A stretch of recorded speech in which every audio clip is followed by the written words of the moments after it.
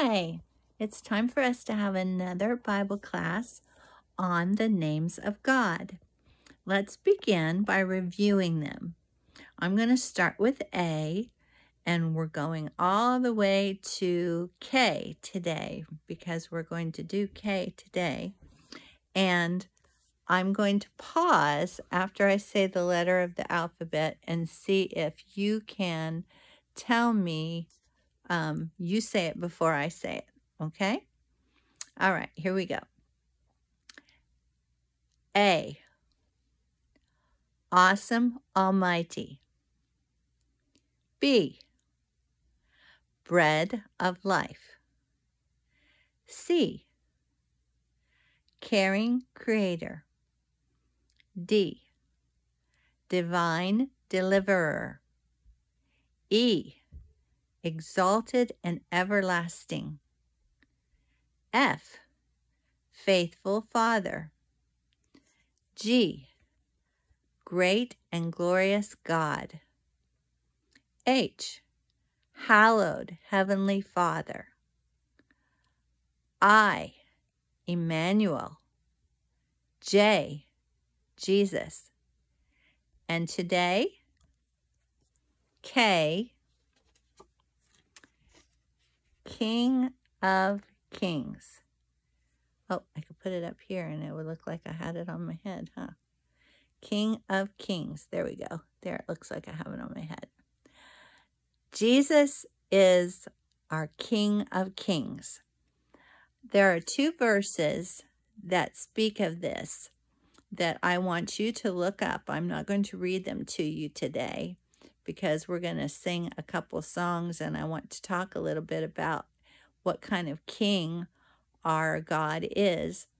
So the two scriptures are Revelation 17, verse 14, Revelation 17, verse 14, and then Revelation 19, verse 16. 19, verse 16. When you think of a king, what do you think of? Do you think of like a Disney king, like Sleeping Beauty's father in that movie? Or do you think of King Triton in The Little Mermaid? Or I can't think of another king in a movie right now. I guess The King and I, there was a king in that movie, if you've ever seen that movie. But when we think about a king, when we think about biblical kings, we can look back and think about David and what kind of a king he was. He was a warrior king. He did a lot of fighting battles, but he also was called a man after God's own heart.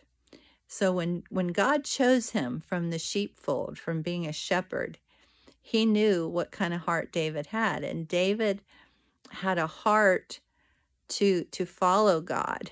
And he was very sorry and repentant when he went against God's commands.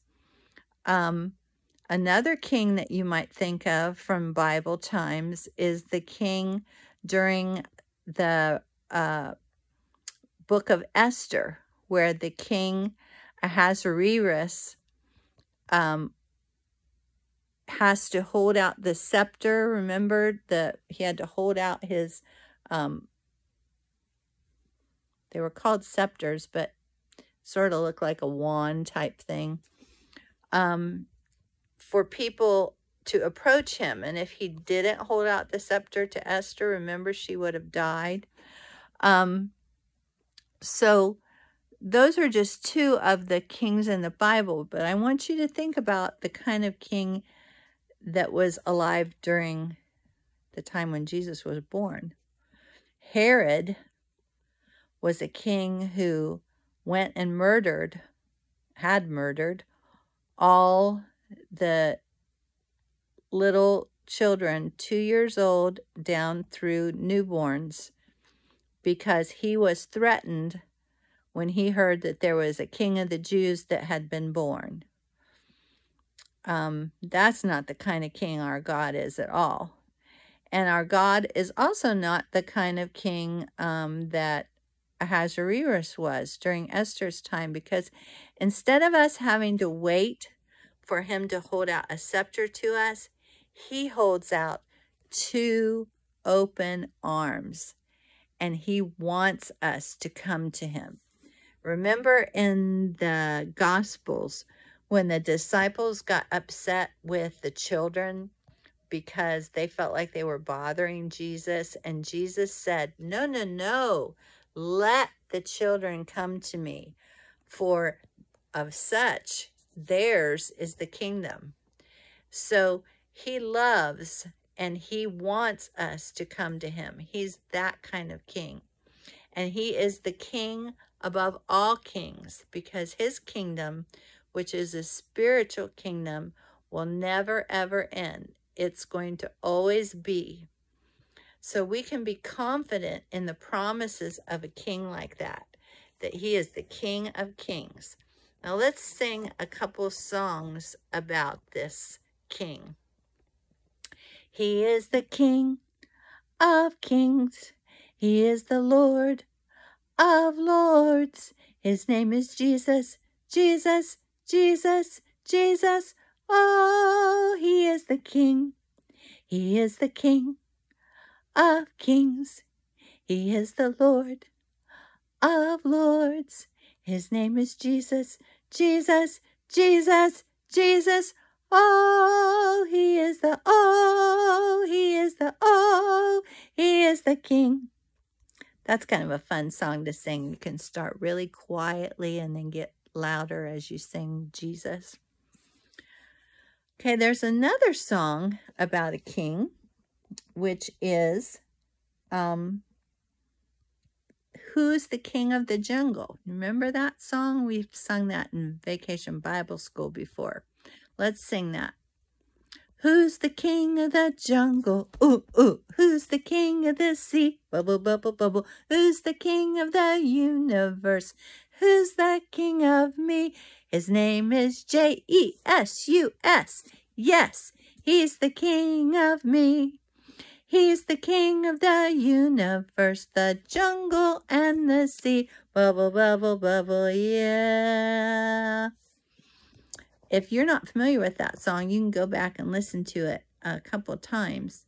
That's a fun song to sing. I can't do it very well with holding my phone here and having one hand have to do the motions, but that's a fun song to sing. And he is the king of all, the king of everything. There is a parable in the Bible called the King's Invitation. That's what it's paraphrased, like it might say that in your Bible. And it's about the king inviting people to a feast or a banquet.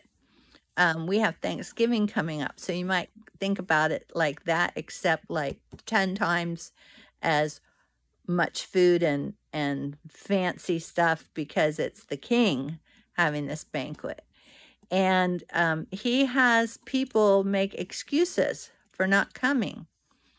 And so he tells his servants to go out into the highways and the byways. That means like the back alleys, the streets, where the homeless might be, and invite them, because I want people to come to my banquet. And he was not happy with the people who refused the invitation. And he's very sad if we refuse his invitation. So I hope that you will think of this King of Kings as an awesome God that he is, but that he's got his arms out to you and he wants you to come to him.